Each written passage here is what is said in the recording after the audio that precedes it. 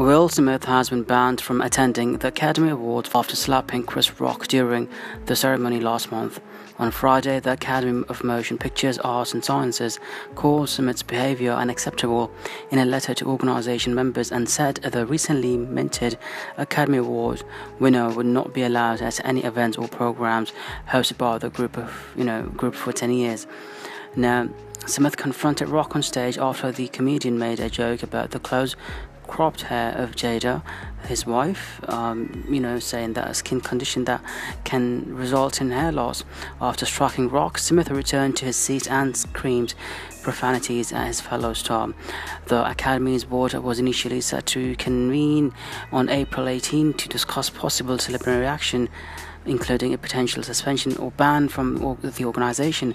However, last week Smith resigned from the group, calling his own action shocking, painful and inexcusable. Smith apologized to the Academy and his fellow nominees during the acceptance speech for the Best Actor award, which he won for his portrayal of Richard Williams in King Richard.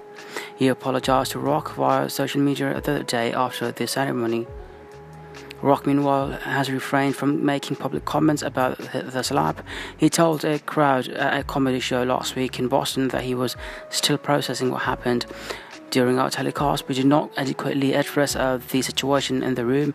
Academy executives said in their letter on Friday, "For this we are sorry. This was an opportunity for us to set an example for our guests, viewers and our Academy family around the world, and we fell short and prepared for the unprecedented."